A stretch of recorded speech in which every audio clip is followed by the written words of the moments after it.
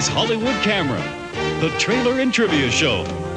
Join us as we review coming attractions from the past and give you the inside scoop on Hollywood's golden age.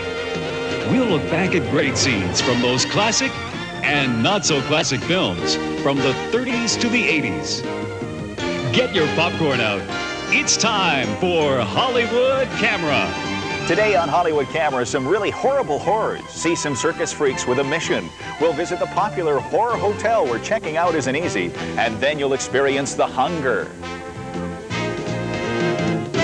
Hello and welcome to a very scary edition of Hollywood Camera. I'm Dan Duran. And today we're going to look into the deep, dark reaches of our movie vaults where we've gathered together the best collection of what could only be called horrible horrors. Now just listen to some of these plot lines. A cowboy who's a vampire. Or how about a woman who's been dead for 300 years feeding on the blood of others? Sound horrible to you? Well, let's get to our first film. The year is 1932, the setting, the circus. Picture, if you will, the cast of a freak show. They range from creatures with no arms or legs to scaly-skinned men, pinheads, dwarfs, and a bearded lady. And believe it or not, they're a close-knit family that will do anything to protect one another. Let's take a look at The Freaks.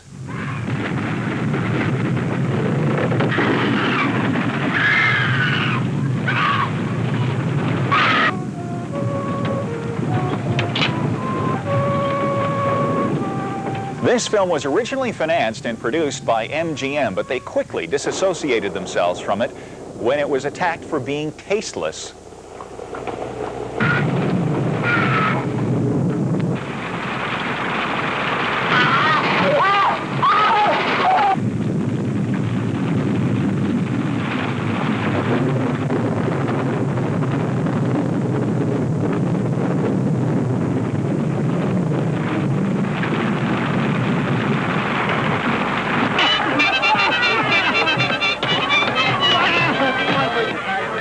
Here's a synopsis of the plot.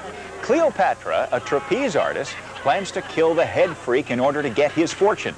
So she acts like she loves him, and they eventually get married, even though she really loves the strong man. Then, after the murder, the other freaks learn the truth. Of course, they're mighty upset, and they all head off in search of Cleopatra.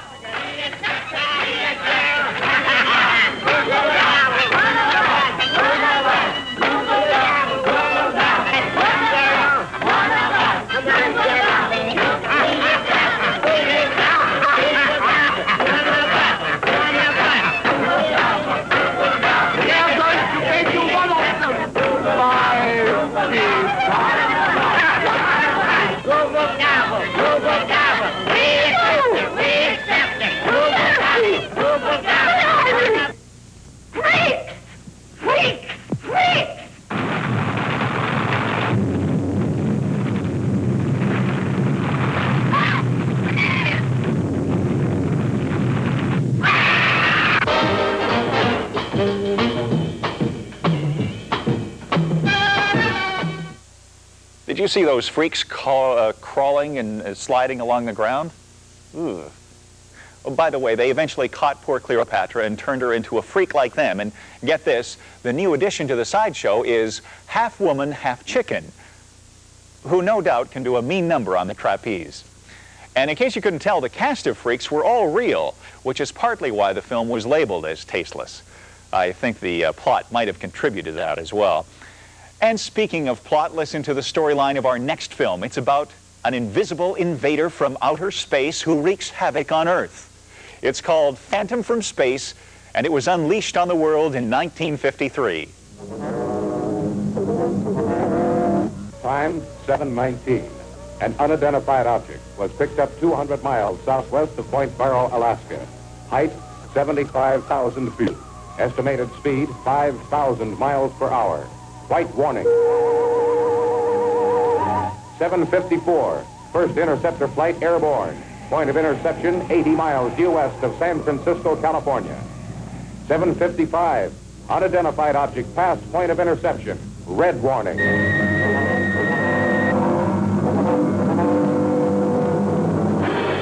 This is the account of a handful of people who, in the course of one desperate night, fought off an unknown, unseen menace from another world.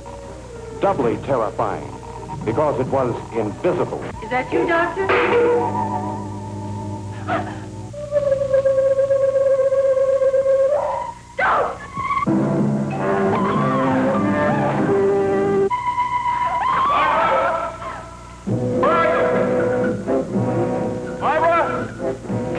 In here with a big telescope.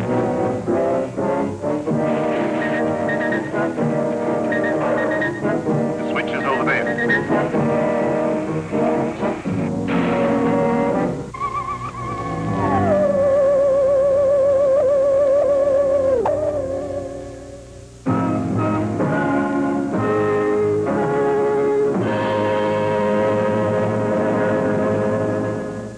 So there you go. At this very moment, there could be an invisible invader or predator lurking about. So watch out. By the way, one reviewer called Phantom just plain dull. Now, in case you're wondering, I'll fill you in on the criteria we use to choose our horrible horrors. Firstly, and most importantly, we wanted unusual plot twists, like The Freaks we watched earlier. Then we also looked for poor box office performance and generally bad acting, editing, you know, that kind of thing. And finally, since it's been a few years since these films were released, we liked the ones with outstanding special effects. Well, our next film meets all the above criteria. It's Giant from the Unknown, and it was released in 1958.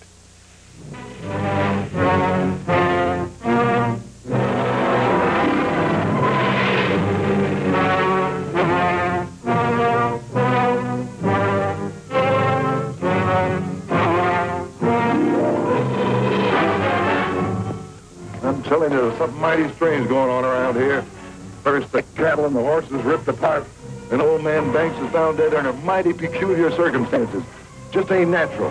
For 5 centuries it waited beneath the earth, held captive by a mountain of stone. No, you don't think he could still be alive. If he were, it could explain a lot of things that have been happening. That's impossible. He's been dead at least 500 years. So was that lizard I found. Suddenly, in a flash of fate, nature unleashed this horrendous monster. The nightmare giant who held all civilization in a paralyzing grip of fear. Man was powerless against this creeping terror. Bullets could not stop it, and only human life could satiate its bloodlust.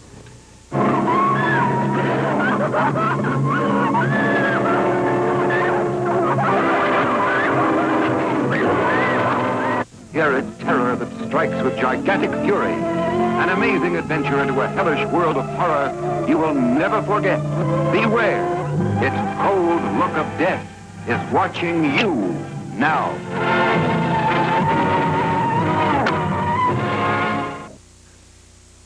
Okay, he's a little upset. You know, being buried for 500 years can work up a hell of an appetite. Well, I think we need a break from these horrible horrors. But before we do, here's our first trivia challenge. Take a look at this picture. What was the cause of this man's reptilian transformation? Here's a hint. It was the result of science gone bad. We'll give you the answer right after this. Coming up next on Hollywood Camera, Curse of the Undead, a horror western gone bad. For Hollywood Camera by DeBoer's Furniture.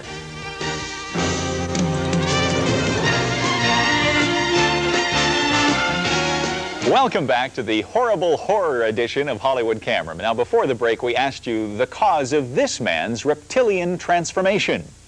The answer is an atomic accident. And not only that, but he would only turn into the reptile when exposed to sunlight. Maybe that explains why he looks so pale. Amazing what radiation can do. Anyway, here's The Hideous Sun Demon, directed by its star, Robert Clark.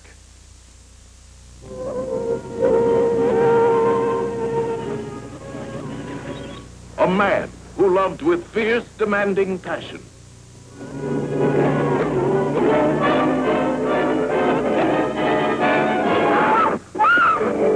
A monster who ran wild in a reign of terror that spread murder in his trail.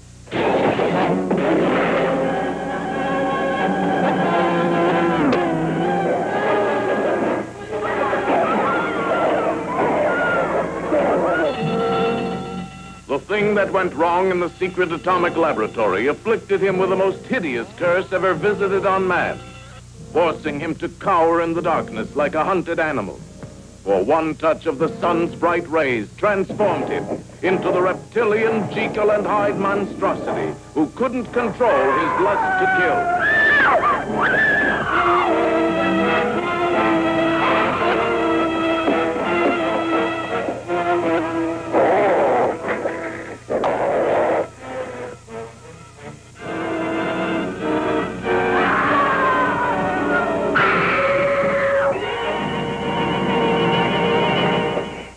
A hideous movie. Well, it's time to enter the world where no neck is safe, where only a crucifix can save you. That's right. It's time to look at a vampire movie. But better than that, a really bad vampire movie.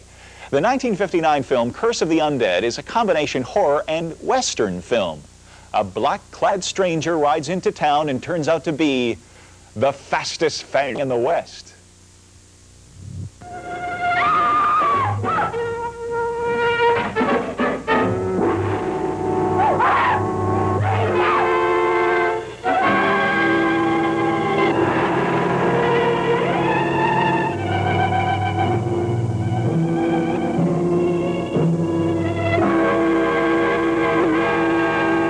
What was he, this being half human, half what?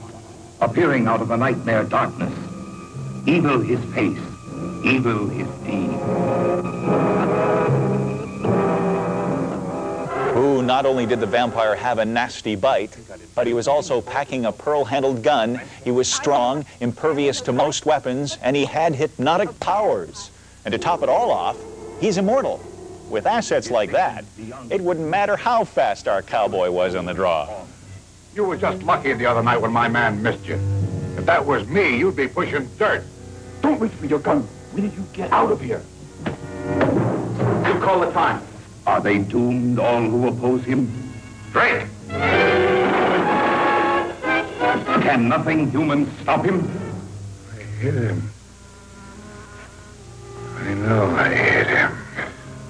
If I can't do it now with your consent, I'll go into Banning and get a court order. But I'm going to open those coffins. See you dead, sir. Now get out!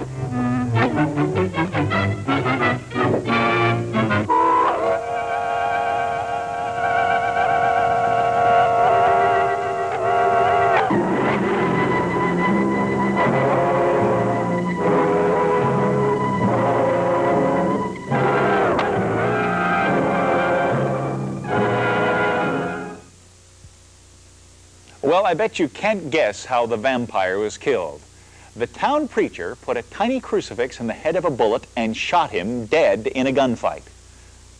Come to think of it, that's fairly innovative, considering the high standards of the rest of the film.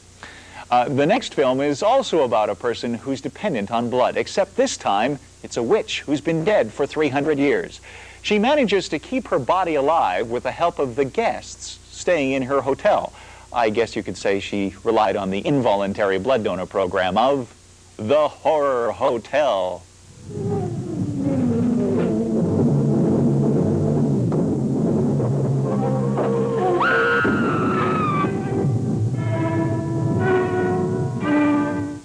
This is Whitewood, Massachusetts. A young girl, a stranger, has come to Whitewood to do research. She has come, she thinks, to study. Leave Whitewood. Leave Whitewood tonight. I beg of you. Leave before it is too late. In spite of this warning, the girl lingers on.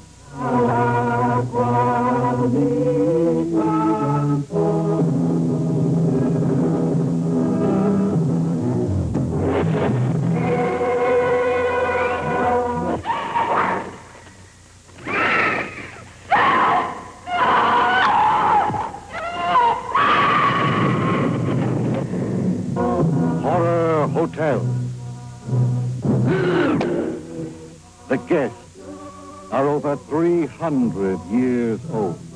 Human blood keeps them alive forever.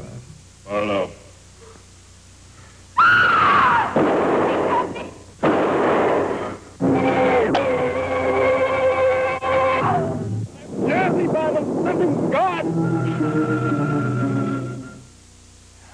it's time for our next trivia challenge question. We're going to take a look at another not-so-hot vampire film right after the break, so it's fitting that our next question is about that famous bloodsucker himself, Dracula. Who played Dracula in the original film version? We'll give you the answer right after this short intermission. Coming up on Hollywood Camera, the Fearless Vampire Killers, or pardon me, your teeth are in my neck. Camera provided by the Sheraton, home of fine catering for any occasion.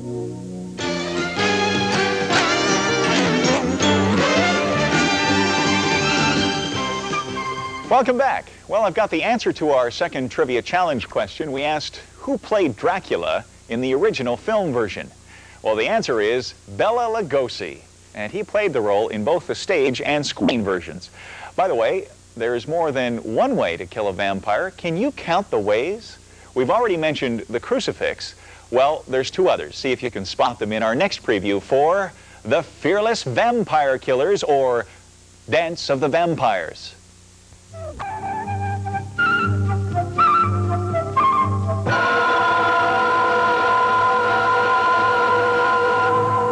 Who says vampires are no laughing matter? They certainly are.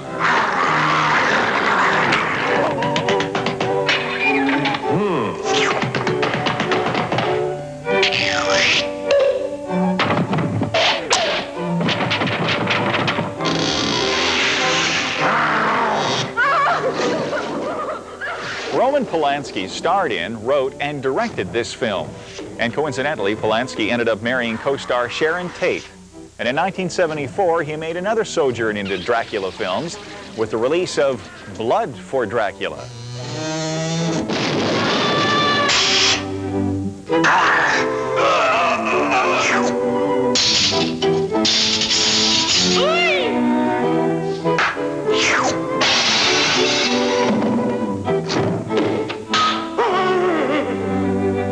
The Fearless Vampire Killers, or, pardon me, but your teeth are in my neck. Jack McGarrett, Sharon Tate, Alfie Bass, Freddie Mayne, and Terry Downs. Two men on a vampire hunt. Simple? They certainly are.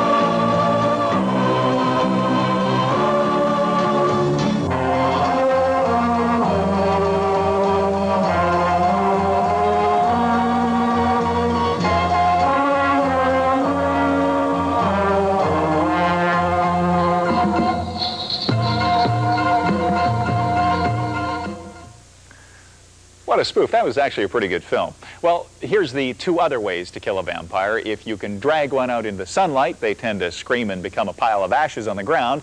Or you can just use the third, which is the drive a wooden spike through the heart of the vampire method. Well, now let's see if you can picture this. A colony of ants coming upon a barrel of nuclear waste. They turn into giant ants and use people as slaves.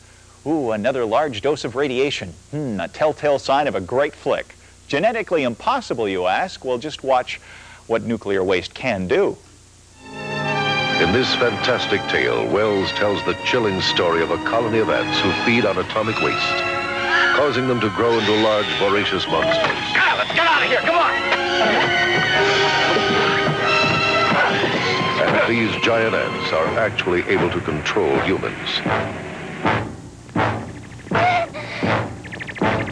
He needs us. That's why it has to be this way. Why we must obey. At first, the people don't understand. They must be forced into submission. After their indoctrination, they realize that the ants only want us to take care of them and work for them, feed them. That's the way it should be. They are superior.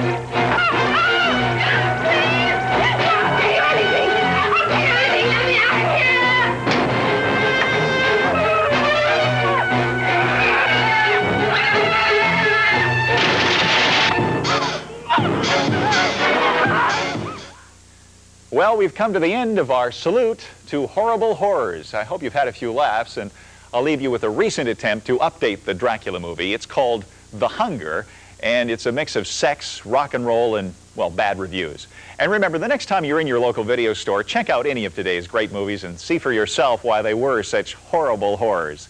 Until next time, I'm Dan Duran, and I look forward to looking back with you again very soon. Sarah Roberts is in jeopardy. Hey, lady, how about it? Stay with her. Help her, for she has begun to feel the awful horror of the hunger. John Blaylock, the hunger has given him everlasting life. Until now, pray for him. Miriam Blaylock. She feeds 1 day in 7 on the unsuspecting, and soon she will turn into something that you will never be able to forget. No matter how hard and how long you try, fear her. What have you done to me? Forever and ever. And life signs terminate right here.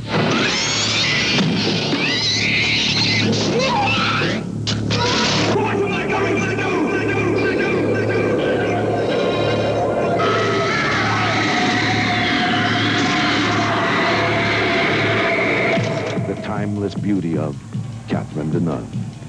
The cruel elegance of David Bowie. The open sensuality of Susan Sarandon. Combined to create a modern classic of perverse fear.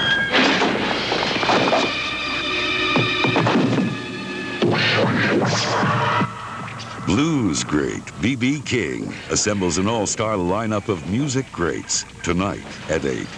Now, your center court for the exciting Wilson Cup Final, next on Channel 11. Haunting, mysterious, sensual, strange, perverse, riveting. The Hunger.